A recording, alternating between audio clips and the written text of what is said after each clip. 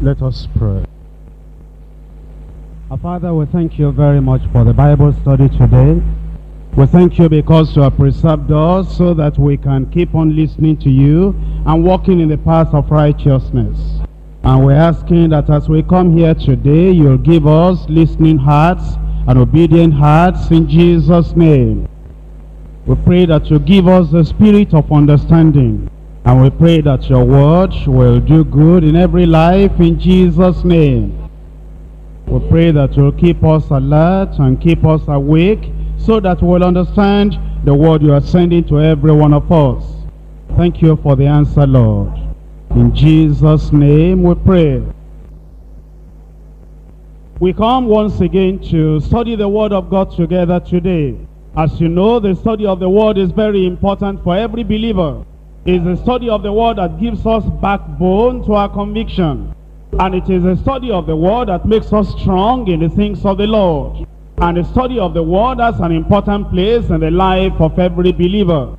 As we have begun the new year, I have deliberately selected some special studies before we get back into the epistle to the Hebrews. And all these studies are leading us to a point where we'll be able to serve the Lord, and the mighty blessings of the Lord will be upon our lives. As you know, the Bible has the Old Testament and the New Testament. And the Old Testament, many times, the believers do not fully understand the study or the application of the Old Testament passages to the lives of the believers today. There are believers that do not have any understanding of the Old Testament, that they keep on only reading the New Testament. They do not gather too much from the Old Testament. But the New Testament itself tells us how important the Old Testament is. In Romans chapter 15 verse 4. Romans chapter 15 verse 4. For what things were written aforetime were written for our learning. That's talking about things that were written before the New Testament time. The things that were written before the coming of Christ. That is the Old Testament. All the things that are written there are written for our learning, that we through patience and the comfort of the scriptures might have hope. What is called the scriptures there is the Old Testament scripture. That the study of the Old Testament will lead us into a life of patience, into the comfort of the Spirit of God, and into the hope of failing hope. In 1 Corinthians chapter 10 verse 11. 1 Corinthians 10:11. Now all these things happened unto them for our examples, and they are written for our admonition, upon whom the ends of the world are come. That verse of scripture is telling us that until the end of time, the end of the world, we should keep on studying the examples of those Old Testament characters. That those things in the Old Testament are written for our admonition. That means for our instruction, our counseling, our admonition, our teaching. 2 Timothy chapter 3 verse 16. All scripture is given by inspiration of God and is profitable for doctrine, for reproof, for correction, for instruction in righteousness. That means from the Old Testament writings we also have doctrine, we have reproof, we have correction, we have instruction in righteousness. An important passage we're studying today is found in 1 Kings chapter 13. As we look at this chapter of the Old Testament, there are some men that come out very clearly to give us some important lessons. As we look at the large church today, you can divide the church into three groups or three categories. And there are three men you find in this passage we're going to study, each man representing the large society or the large community of the Christian church. And as we study this chapter of the scripture, you begin to identify with one of these people. These three men you will see, they are the commission from the Lord. As everyone, every man, every woman in the church has a commission from the Lord. These men were called upon to fulfill the will of God and to obey the word of God. Looking at them, it will appear they had special responsibility. They were selected men. As you look at the Bible at large, you find specially selected men like kings, like priests, like prophets, like pastors, like evangelists. And yet, even though you may not be a king, you may not be a prophet, you may not be a pastor, you may not be an evangelist, there is a special assignment God has for each of us. Unfortunately, there are many people that act like spectators in the world. They watch others, they admire their courage, they admire their faithfulness, while they themselves are sealing their lips, folding their hand, sitting down, just idle. In this passage, you see, number one, a king. Number two, we'll see a young prophet. Number three, we'll see an old prophet. The king's name is Jeroboam. He had been given a special privilege and a special position. What he received from the Lord was simply by the grace of God. He was a servant lifted up to the position of a king. It wasn't by merit. It was only by the unmerited favor of God, which we call the grace of God. In 1 Kings chapter 11, reading from verse 28. And the man Jeroboam was a mighty man of valor. And Solomon, seeing the young man, that he was industrious, he made him ruler over all the charge of his house of Joseph. He started in a very small way as a servant. He was very hardworking, very obedient, very cooperative, very submissive, and was very industrious. As Solomon the king saw all these qualities in this servant, then he made him ruler over the house of Joseph. Not only that Solomon promoted him, God sent the prophet Ahijah unto him. Look at verse 30. And Ahijah caught the new garment that was on him, and rent it in 12 pieces. And he said unto Jeroboam, take thee 10 pieces. For thus says the Lord God of Israel, behold, I will rend the kingdom out of the hand of Solomon, and will give thee 10 tribes. All that he had by the grace of God, not by merit. And the Lord now told him, if he will continue to walk in the way of the Lord, more blessings will come upon his life. Verse 38. And it shall be, if thou wilt hearken unto all that I command thee, and will walk in my ways, and do that which is right in my sight, to keep my statutes and my commandments, as David my servant did, that I will be with thee, and build thee a sure house, as I built for David, and give Israel unto thee. So prophet Ahijah saw him, and he rent the garment in 12 parts, and gave him 10, symbolizing that he will reign over 10 tribes of Israel. Out of 12, he got that as a servant, promoted to the point of a king. Eventually God moved the hearts of all the children of Israel to lift up Jeroboam, and to confirm that prophecy, and to make him king. Chapter 12, verse 20. And it came to pass, when all Israel heard that Jeroboam was come again, that they sent and called him unto the congregation, and made him king over all Israel. There was none that followed the house of David, but the tribe of Judah only. So this is how Jeroboam became a king over the part of Israel that had the 10 tribes, and he began to reign over them. But very soon Jeroboam backslid. What made him to backslide? He thought of the kingdom that had been given unto him. He wanted to keep that privilege and that position. He forgot he got it from the Lord, free, without anything, any merit of his life. He went into what is called self-management, wanting to see what to do by himself so that the kingdom will remain with him. So he developed a particular strategy. He made a particular announcement. He told the people that going to Jerusalem to worship will take them a long time. Therefore they should remain where they were, and then he set up idols for them. Chapter 12, verse 26. And Jeroboam said in his heart, now shall the kingdom return to the house of David.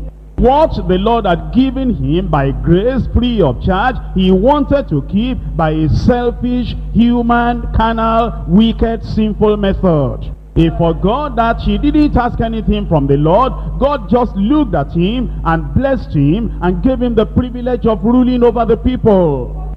Verse 27, if these people go up to do sacrifice in the house of the Lord at Jerusalem, then shall the heart of these people turn again unto their Lord, even unto Rehoboam the king of Judah. And they shall kill me and go again to Rehoboam the king of Judah. Wherefore the king took counsel and made 2 calves of gold, and said unto them, It is too much for you to go up to Jerusalem. Behold, thy God, so Israel, which brought thee out of the land of Egypt.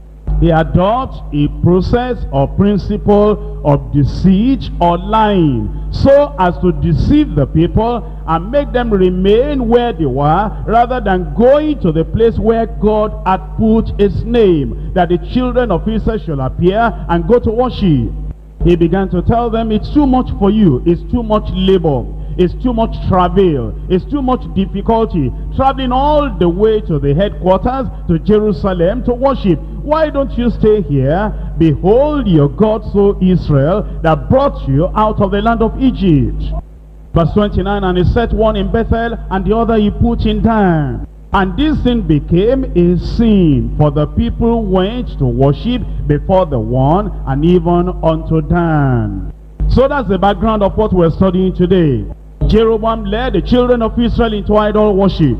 And now God sent a man of God from Judah to warn him of what will take place. The warning could lead him to repentance, but unfortunately Jeroboam did not repent. There are 4 points we're going to consider in the chapter we're studying today. Number 1, prophecy against a backsliding idolatrous king. Number 2, power and purity of a faithful prophet. Number 3, perversions of a false deceptive prophet. Number 4, the punishment for the disobedient prophet. Let's look at chapter 13 verse 1 and see the prophecy against this Jeroboam, the backsliding idolatrous king. From verse 1, and behold, there came a man of God out of Judah, and by the word of the Lord unto Bethel, and Jeroboam stood by the altar to burn incense. Now you will see this prophet came to Bethel so that he can warn, and so that he can prophesy against Jeroboam the king because of the idol worship. Jeroboam himself now had even started burning the incense. He didn't just leave the idol worship in the hands of the people, in the hands of the priests. He himself got involved. He stood there to burn incense. In verse 2, and he cried against the altar in the word of the Lord, and said, O altar, altar, thus says the Lord, behold, a child shall be born unto the house of David, Josiah by name. Upon thee shall he offer the priests of the high places that burn incense upon thee, and men's bones shall be burnt upon thee. And he gave a sign the same day, saying, This is a sign which the Lord has spoken. Behold, the altar shall be rent, and the ashes that are upon it shall be poured out. And it came to pass, when King Jeroboam heard the saying of the man of God, which he had cried against the altar in Bethel, that he put forth his hand from the altar, saying, Lay hold on him. And his hand, which he put forth against him, dried up, so he could not pull it in again unto him. Verse 5, the altar also was rent, and the ashes poured out from the altar, according to the sign which the man of God had given by the word of the Lord. The sin of Jeroboam was very serious. He had become a king by the grace of God, as I told you, by the policy of deception, telling the people it was too much for them to go to Jerusalem. He made them to stay in Bethel and Dan and worship idol instead of worshiping the Lord. And already you have seen what we read in chapter 12 verse 30. This thing became a sin. That is what Jeroboam did, led the whole nation of the children of Israel, apart from Judah, led them into sin. Unfortunately, his sin outlived him. Even after he died, the children of Israel continued in the sin of Jeroboam. Put it this way, it is just like a believer today, a believer that is living a righteous life. His ministry, while he's alive, may be converting souls. Even after he has died, his ministry, through the tracts and writing and whatever, may still be converting souls. In the case of Jeroboam, even after he died, his backsliding, his idol worship was still leading people into committing sin and committing sin. He had gone to hell. While in hell, he was still an agent of Satan, and his lifestyle that he lived before he died was still leading people to hell. Look at the time he died in 1 Kings chapter 14 verse 20. And the days which Jeroboam reigned were 22 years, and he slept with his fathers. That means he died. And Nadab his son reigned in his stead. But after his death, I want you now to see, as we're going to look at references, after he died, the influence of his idol worship, of his sin over the nation Israel. Look at chapter 15, verse 25, verse 26. And Nadab the son of Jeroboam, that's his son's son, began to reign over Israel in the second year of Asa the king of Judah, and he reigned over Israel 2 years. Verse 26, and he did evil in the sight of the Lord, and he walked in the way of his father, and in his sin, wherewith he made Israel to sin. Every time the name of Jeroboam is mentioned, they will always add, he made Israel to sin. Chapter 15, verse 30. Because of the sins of Jeroboam, which he sinned, and which he made Israel to sin. Verse 34. And he did evil in the sight of the Lord, and he walked in the way of Jeroboam, and in his sin, wherewith he made Israel to sin. Chapter 16, verse 26. For he walked in all the way of Jeroboam the son of Nebat, and in his sin, wherewith he made Israel to sin, and to provoke the Lord God of Israel to anger with their vanities. Chapter 16, verse 31. And it came to pass, as if it had been a lighting for him to walk in the sins of Jeroboam the son of Nebat. Still after many years, the sin of Jeroboam continued to influence that nation Israel. Look at chapter 22, verse 52. In chapter 22, verse 52, and he did evil in the sight of the Lord, and walked in the way of his father, and in the way of his mother, and in the way of Jeroboam the son of Nebat, who made Israel to sin. In 2 Kings chapter 3, verse 3.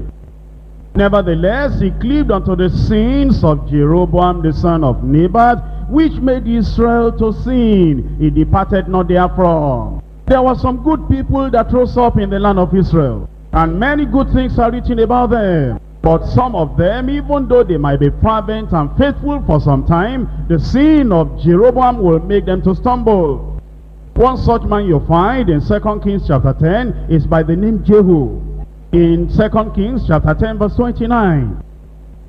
Nevertheless, from the sins of Jeroboam the son of Nebat, who made Israel to sin, Jehu departed not from after them. And then it says, to wit the golden calves that were in Bethel and that were in Dan. In verse 31, but Jehu took no heed to walk in the law of the Lord God of Israel with all his heart, for he departed not from the sins of Jeroboam, which made Israel to sin. You can see the pain in the heart of God. You can see the constant repetition, that for many years that the sin that Jeroboam had committed influenced that nation, and it continued and continued and continued. And then they'll mention his name, and then they'll say, who made Israel to sin? That is why for a father in a home, for a mother in a home, for a leader in the society, your sin may not just stop at the time you commit that sin. It can go on and go on. In fact, it can continue to influence people negatively after you have died. A pastor, the false doctrine you emphasize, the false doctrine you bring in, even after you have died, that false doctrine can continue and continue to make people backslide, continue to make them live the kind of a backsliding life, because you have already established that false doctrine and that false practice. Even after you have died, the influence can continue. And it may not just influence one congregation, it may not just influence one tribe. It says, who made Israel, a whole nation, to sin. That's why a believer should be careful in every action, in every step that he takes, because he knows that if he backslides, if he does something wrong, it may not only send him to hell, it may send multitudes of people in many generations away from God and to hell. It may start in a very little way. It's it's too much for them to go to Jerusalem. They will spend too much money going to the headquarters. They will spend too much money going to Bagada, and they will spend too much labor join bus to bus. So why don't you stop going to Bagada? Why don't we just stay here and we'll do whatever we can do? And a little compromise to start in that way can go on like a spiral, can go on and on to many generations, and you may discover that that little sin gets into another sin, and before you know, many people are backsliding away from the Lord. The little advice you give to somebody, you don't have too much money, or you're going to be spending transport money and going to the headquarters. Why don't you stay at home and read your Bible? The little advice you give to people and say, well, you know the economy now, you know the situation now. Why are you going to be taking all the trouble, the danger on the road, and this one on the road, and that one on the road? Why don't you stay? And missing one Bible study will not spoil your Christian life. God knows you are still a Christian. God understands the condition. That little advice you give to people and say, why don't you do it this way? Why don't you do it this way? And compromise a little and make life easy for yourself. That thing may not stop with that person to make him backslide, can then begin to walk like the sin of Jeroboam and make others to backslide for many generations. And in eternity, in the record of God, every time your name is mentioned, they will remember the people you caused to backslide. In 2 Kings chapter 13 verse 2, and he did evil, he did that which was evil in the sight of the Lord, and followed the sins of Jeroboam, the son of Nebat, which made Israel to sin. He departed not therefrom. You know, he still continues, just talking about Jeroboam. Every time they mention him, he made Israel to sin. In chapter 14 verse 24, and he did that which was evil in the sight of the Lord. He departed not from all the sins of Jeroboam the son of Nebat, who made Israel to sin. Chapter 15 verse 9. He did that which was evil in the sight of the Lord, as his fathers had done. He departed not from the sin of Jeroboam the son of Nebat, who made Israel to sin. Verse 18, and he did that which was evil in the sight of the Lord. He departed not all his days from the sins of Jeroboam the son of Nebat, who made Israel to sin. Verse 24, he did that which was evil in the sight of the Lord. He departed not from the sins of Jeroboam the son of Nebat, who made Israel to sin.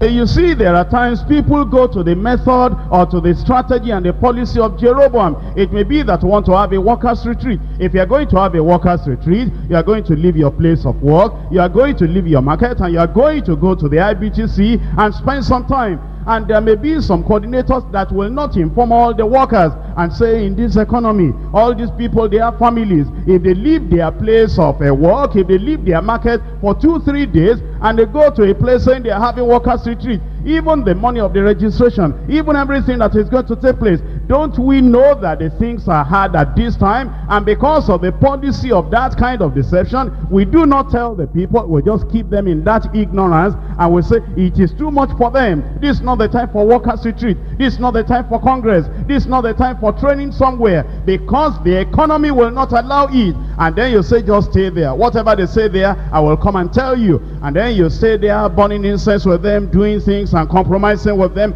and the people may not know that they are going astray. It will be on your record that you are the one looking for ease. You are the one not wanting them to spend money. You are the one not wanting them to leave their place of work because of the economy. If they backslide, if they become cold, if they become lukewarm, it will be on your record. Like Jeroboam, you'll be the person that made those workers to backslide, and the effect of your counseling will go on and on. Who made Israel to sin? Eventually God rejected even the children of Israel, and the reason given for that is that the sin that Jeroboam had established, they never departed from them. In 2 Kings chapter 17 verse 20, 2 Kings chapter 17 verse 20.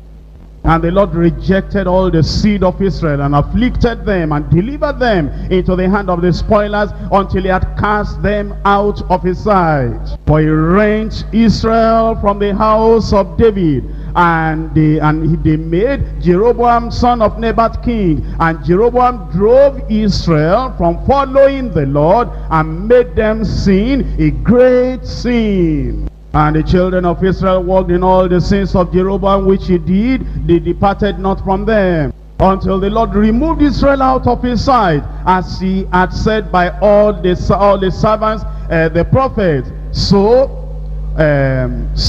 was Israel carried away out of their own land to Assyria unto this day. They went into captivity many years later, when the Lord saw that they will not repent, they will not return from the sin of Jeroboam. You can tell now, you can see now how terrible the sin of Jeroboam was, how it influenced the children of Israel from generation to generation. In the passage we are studying today in 1 Kings chapter 13, God sent the prophet, the man of God, to come and warn him. Also in the following chapter, that is 1 Kings chapter 14, God sent the prophet that had prophesied originally to give him the kingdom. God sent that prophet to also warn him. In fact, Ahijah told him, because of the sin he had gotten into, he told him, I have a heavy message for you. In 1 Kings chapter 14 verse 6. 1 Kings chapter 14 verse 6. And it was so when Ahijah heard the sound of her feet as she came in at the door, that he said, Come in, thou wife of Jeroboam. Why are you pretending? Why feignest thou thyself to be another? For I am sent to thee with heavy tidings. What's the heavy tidings? Verse 7, Go tell Jeroboam, thus says the Lord God of Israel, for as much as I exalted thee from among the people, and made thee prince over my people Israel. In verse 9, and thou hast done evil above all that were before thee, for thou hast gone and made thee other gods and molten images to provoke me to anger, and hast cast me behind thy back. In verse 10, therefore, behold, I will bring evil upon the house of Jeroboam. And so you will see that the Lord warned Jeroboam. Did he repent? No, he had come to a point of no return. Chapter 13, verse 33.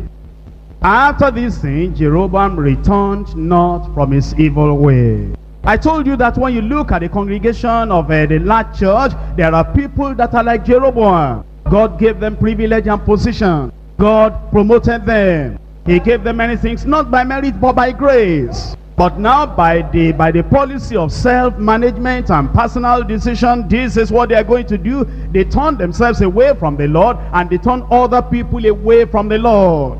But God in his faithfulness sent to Jeroboam. That leads us to point number 2. We're going to look at the faithfulness of the prophet. We're going to look at the purity of the prophet, the power of the prophet, that God sent to Jeroboam to warn him and to tell him what will really happen. So point number 2, the purity and the power of a faithful prophet. Look at it again from verse 1. And behold, there came a man of God out of Judah by the word of the Lord unto Bethel. Here was a prophet of the Lord, a man of God. The Lord sent him away from his own city to come to the city where Jeroboam was having idol worship. He was faithful. Immediately the Lord called him and sent him there. There was no questioning. There was absolute yieldedness and surrender. He went right there to deliver the message from the Lord. That's a challenge for you and for me. That when the Lord sends us with a message to warn the unbelievers, to flee from the wrath to come, we will not waste time. Immediately that message gets to us, we rise up, we go to them to warn them to flee from the judgment to come. He met Jeroboam while he stood, verse 1, by the altar to burn incense. And this man of God did not say, I will see him another time. I will not want to disturb his idol worship. I will not want to confront him at this time. I do not want to be confrontational. Right there, he cried against the altar in the word of the Lord. There are times we have to confront sin, like this man of God from Judah confronted sin. In Isaiah chapter 58, reading from verse 1. Cry aloud, spare not, lift up thy voice like a trumpet, and show my people their transgression, and the house of Jacob their sins. Here you see how the prophet of the Lord cried aloud against the false worship, against the altar. In 1 Kings chapter 13 verse 2. And he cried against the altar in the word of the Lord, and said, O altar, altar, thus says the Lord, behold, a child shall be born unto the house of David, Josiah by name. Upon thee shall he offer the priest of the high places that burn incense upon thee, and men's bones shall be burnt upon thee. Here we see the mark of a true prophet. This prophet prophesied and said a child will be born. He even mentioned the name of the child that will be born, that will deal with idolatry in the land. It took 300 years before Josiah was born. And yet, the person who named Josiah by that name, he wasn't even a believer. He wasn't a righteous king. It was Manasseh. And he named him Josiah without referring to the prophecy, because God had said so. God fulfilled it. That shows us the inspiration of the word that came from the man of God. And you will see that he gave the word exactly as the Lord has given it to him. When you preach the word the way the Lord has given it to you and the way you are hearing in the church here, then you'll be a faithful minister of the gospel. When that man of God got there and he saw Jehoshaphat, he saw Jeroboam burning the incense, the sight that he saw, the situation that he got into didn't make him afraid to change the word of God. There are some people that change the word of God once they see the facial appearance or the attitude or the comportment of the people they are preaching to. They will not be able to say, thus says the Lord, and lay it line upon line, precept upon precept. Titus chapter 1 verse 9. Titus chapter 1 verse 9.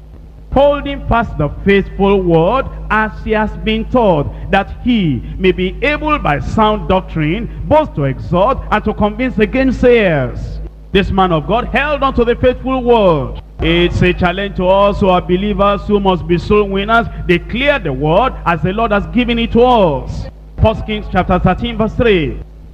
And he gave a sign the same day, saying, this is a sign which the Lord has spoken. Behold, the altar shall be rent, the ashes that are upon it shall be poured out.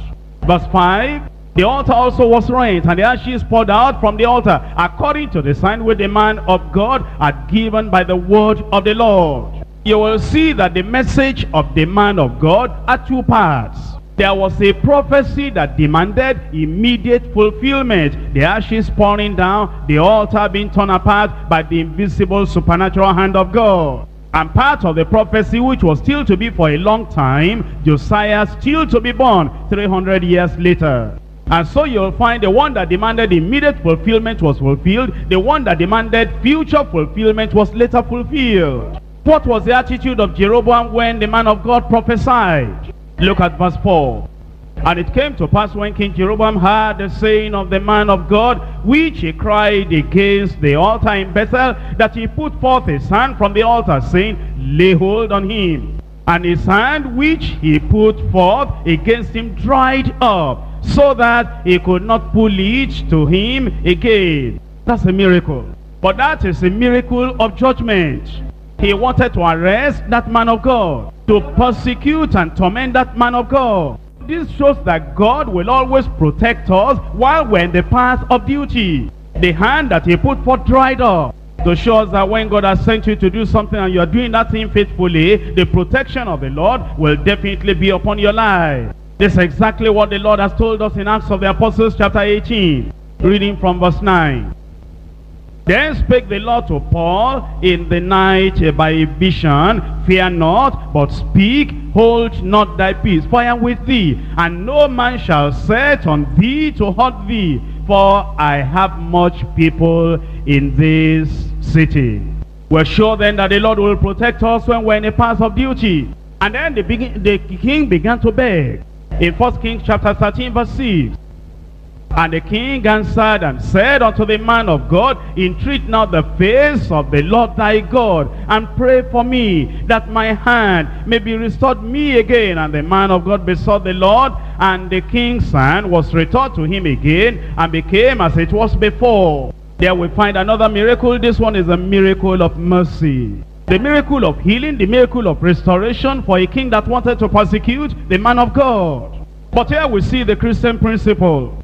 To love them that hate you, to pray for them that persecute you, to do good unto them that curse you, that ye may be the children of your Father. For he makes the rain and the sunshine to come upon the people that do not love him, that are not serving him, upon the just and the unjust. Some people allow persecution to take the grace of God away from their lives.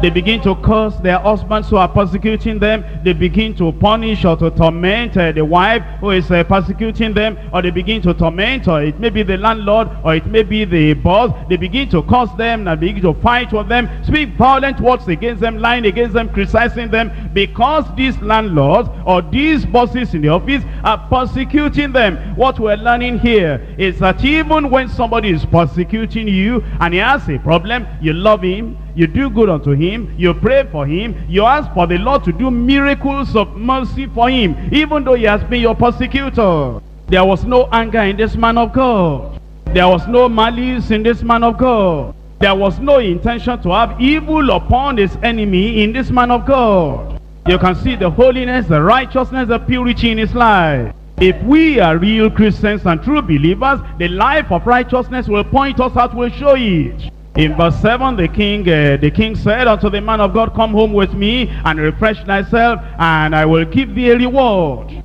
And the man of God said unto the king, if thou wilt give me half of thine house, I will not go in with thee, neither will I eat bread nor drink water in this place. For so it was charged me by the word of the Lord, saying, eat no bread, drink no water, nor turn again by the way that thou camest.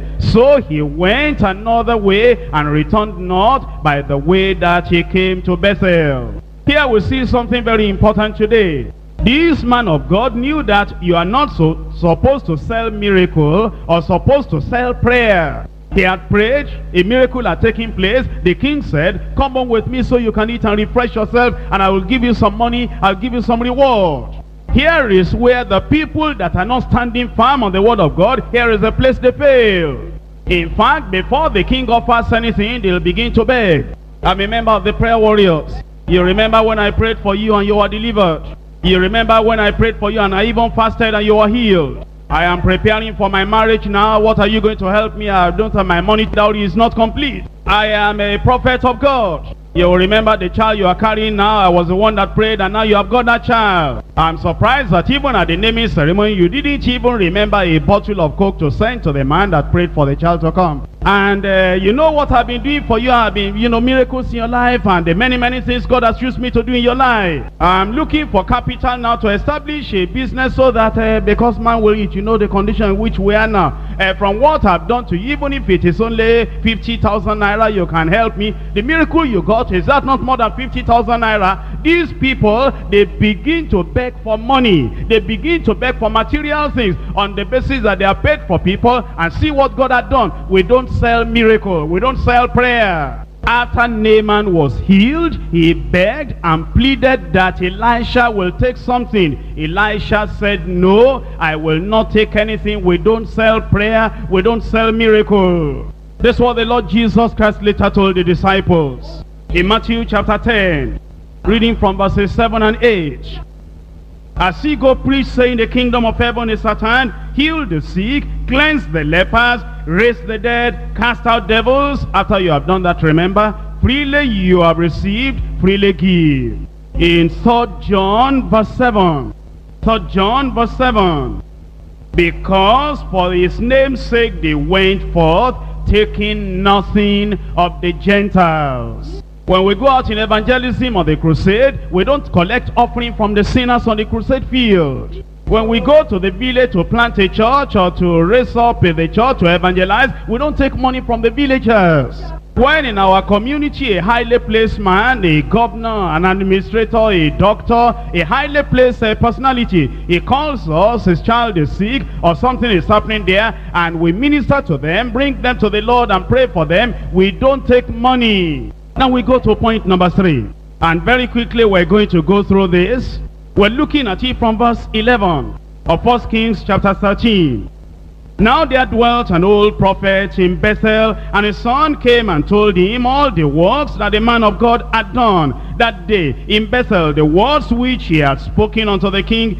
Them they told also to their father. And their father said unto them, what way went he? For his son had seen what way went the man of God, which came from Judah. And he said to his son, saddle me the ass. So they saddled him the ass, and he rode thereon. And he went after the man of God, and found him sitting under an oak. And he said unto him, art thou the man of God that camest from Judah? And he said, I am. Then he said unto him, Come home with me and eat bread. And he said, I may not return with thee, nor go in with thee, neither will I eat bread nor drink water with thee in this place. For it was said to me by the word of the Lord, Thou shalt not eat bread nor drink water there, nor turn again to go by the way thou camest. He said unto him, I'm a prophet also as thou art. And an angel spake unto me by the word of the Lord, saying, Bring him back with thee into thine house, that he may eat bread and drink water. But he lied unto him. So he went back with him, and did eat bread in his house, and drank water. Here we find something very shocking and very disturbing. There had been an old prophet in that place. And this old prophet had known about all the idolatry going on, and he never raised his voice to challenge the idolatry in the place. In fact, the sons of this old prophet were at the place where the idol was being worshipped. The old prophet and his sons had become part of the system of idol worship in that place. When his sons came back and told him what had happened, he said, Do you know the way that that man of God took? And they said, Yes, we saw him when he was going. And so he said, Saddle the ass for me so I can follow after him. And unfortunately, the man of God was resting by the way. A little sin can lead to a greater sin. Now, here we need to take a note of the life of the believer. After a great triumph, there may be a great temptation. After we have got a great victory, we can become a victim to the lies of the old prophet. Whenever you have done something for the Lord, if you begin to slow down and you begin to rest and say, well, since I became born again, even the other believers, they have not done as much as I've done. And then you rest by the way. That resting in itself may not be a sin, but it may attract some terrible sin upon your life. Sometimes there is temptation to rest. And the devil will be discussing with us, is it a sin to rest? All that you have done in Bethel, the challenge you have given to the king, the forceful way in which you have preached, the sign that you have given, and the way you have been faithful to reject the offer of the king. There is nobody that has been as faithful as you are in that place. They know that you are a special man of God, a special prophet of God. So he waited by under that tree and he was resting. He wasn't drinking beer there. He wasn't smoking cigarette there. He wasn't committing fornication there. He was just resting his body, which is normal, which is legitimate. But there are wrong places to rest. There are wrong times to rest. And so while he was resting there, this old prophet met him there. If you keep on moving, the devil will not meet you. If you keep on moving, the false prophets will not catch up on you. And so the man met him there. He said, are you the young prophet that came? Oh, he said, yes, I am. I said, don't you know that you are not the only one serving the Lord? I am there in that city. You didn't even check up on me. Now, come back. And the man said, I cannot go back because of the word of the Lord. Are you the only one that have the word of the Lord? You heard from the Lord? Why do you think I came to you now? An angel appeared to me. And that angel said, you must change your conviction. Forget what God has told you. We have got the word of an angel. He lied unto him.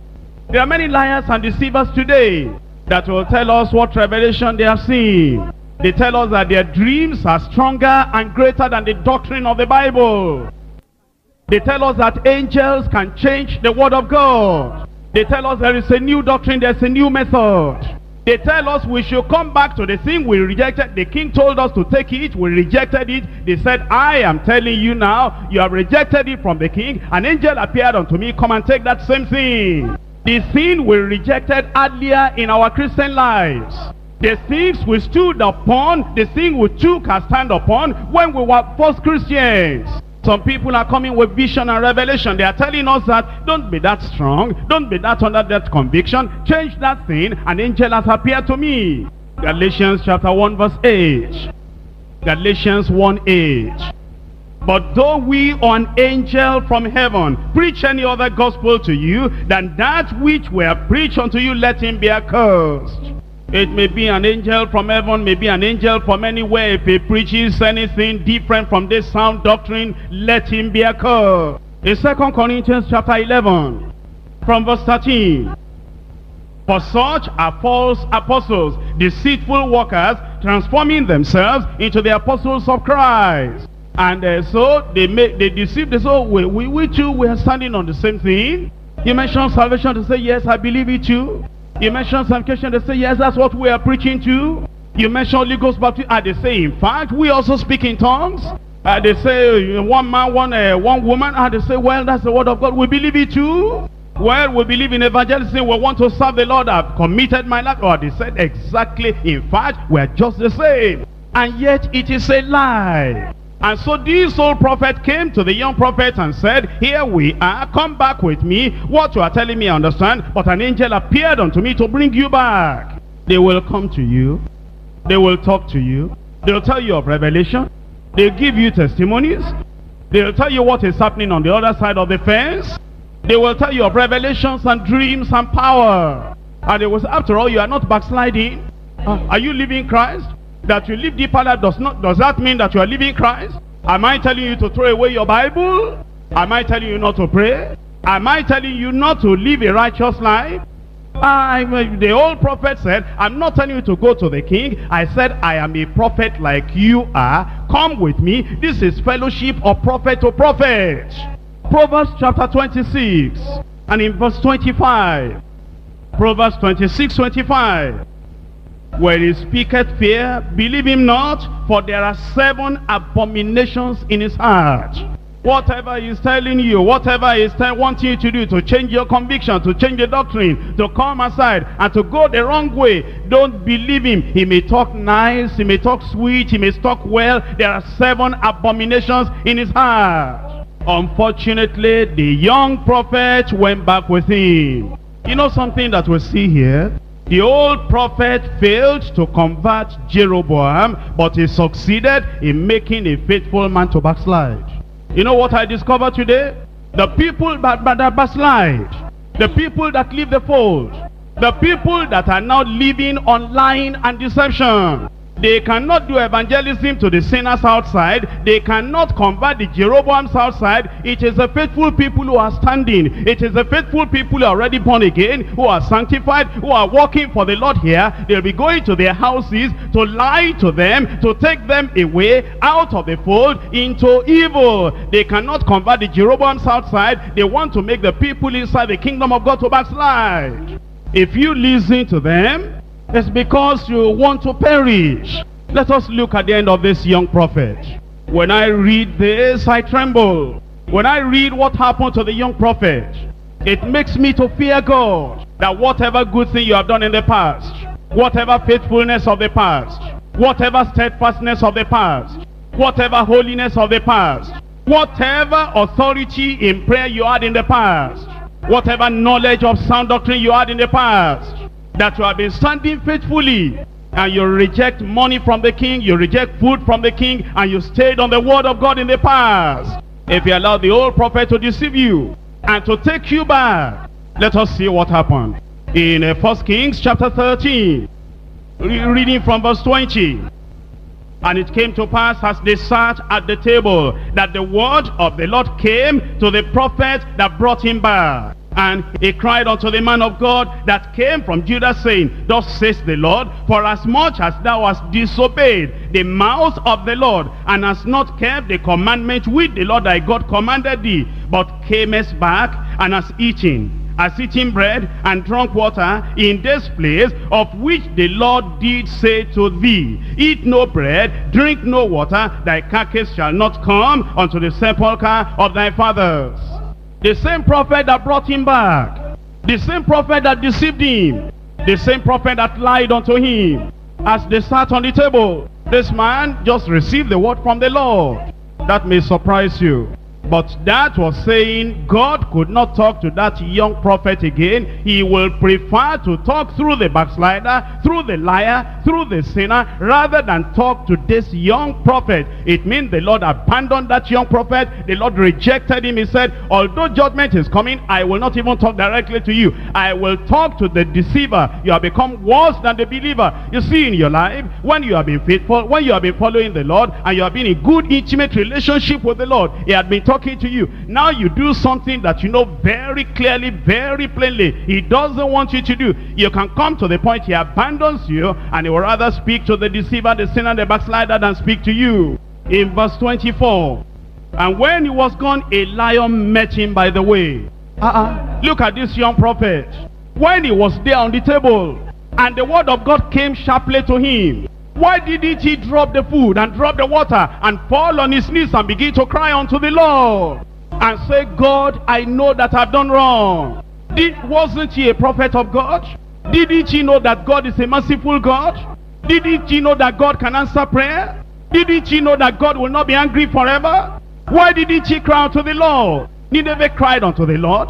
When Jonah said 40 days and Nineveh shall be overthrown. And the king said to all the people, cry mightily unto the Lord. And the Lord had mercy on them when they repented of their evil. But this man, the food in the house of the old prophet, sealed his heart, hardened his heart, deafened his ears, closed his eyes. He couldn't see, he couldn't understand. He was completely dull of hearing now. He couldn't even fall on his knees and say, oh God, have mercy on me, spare my life, forgive me. He couldn't pray. Have you got to that point where God is talking to you, where God is warning you, where the message is coming to you very sharp, like an arrow into your heart, and you sit down there? The sin is still there, the backsliding is there. You see that judgment is coming like this. You will not even cry unto the Lord and say, Lord, I know I've gone astray, I know I've done something wrong, have mercy upon me. Tonight, are we just going to remain there with all the warnings of God? Are we just going to remain there with all the sins we have committed? Are we just going to remain there with all the compromises, going here, going there, and the warning of God is coming? Are we not going to cry unto the Lord like Nineveh cried? If you cry unto the Lord today, the Lord is still able to have mercy. He says, I'm not willing that you should perish, but he says, turn from all your evil ways. Why will ye die, O house of Israel? I challenge you all here tonight, every man, every woman. Why will you die? The man did not drink beer. The man did not drink eat ordinary food, ordinary water. Are you going to go to hell because of ordinary jewelry, ordinary powder, ordinary cosmetic, ordinary palming, ordinary slacks, ordinary dressing, ordinary naira, ordinary whatever it is, or bread or water or whatever it is? Rise up and call upon the Lord thy God, that you will not perish because of these little things, because of money, because of the sick in the world. As the Lord is calling you and warning you, saying, where are you going to die? Come back to the Lord and repent today. Will you allow bread and butter to take you to hell? Ordinary water to take you to hell? Ordinary jewelry to take you to hell? Ordinary painting, palming to take you to hell? They say it's a little thing, it's a little thing. The bread was a little thing. The water was a little thing. Sitting by the way was a little thing. Coming back to where the old prophet was a little thing. Sitting in the house of the old prophet was a little thing. It was a little compromise. He didn't worship idol. He didn't commit adultery. He didn't commit fornication. He didn't commit abortion. It was a little thing. And the little thing made the Lord to come upon him and to snatch him away and to tear him to pieces. Has the old prophet deceived you? Has the old prophet brought you back? Or are you calling upon the Lord today? Have mercy upon me. Don't let me die the death of a backslider. Have mercy upon me. Don't let me die the death of a sinner. Have mercy upon me. Don't let me die the death of somebody standing by the wayside. Have mercy upon me.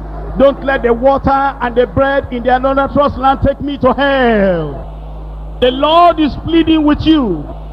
Why will you die? Why will you die? Why will you die? Why will you die? Why don't you say, God, have mercy upon me? I will not compromise again. I will not backslide again. I will hold on to the truth of the word of God. An angel may come, I will not listen. A false prophet may come, and I will not listen. The old prophet may come, I will not listen. I surrender to the Lord today. Whatever the Lord tells me not to do, I will not do. I will not allow these old prophets, these backsliders, to deceive me and to take me to hell. There is still mercy today. Are you there? You cannot pray. Are you there? You cannot cry. Are you there? You cannot talk to the Lord. Are you there like that young prophet? He should have called upon the Lord right there. He should have pleaded for mercy right there. But he finished that food, he finished that water, then he got up, he died for it. The Lord has warned you. If you die in sin, you don't have any excuse.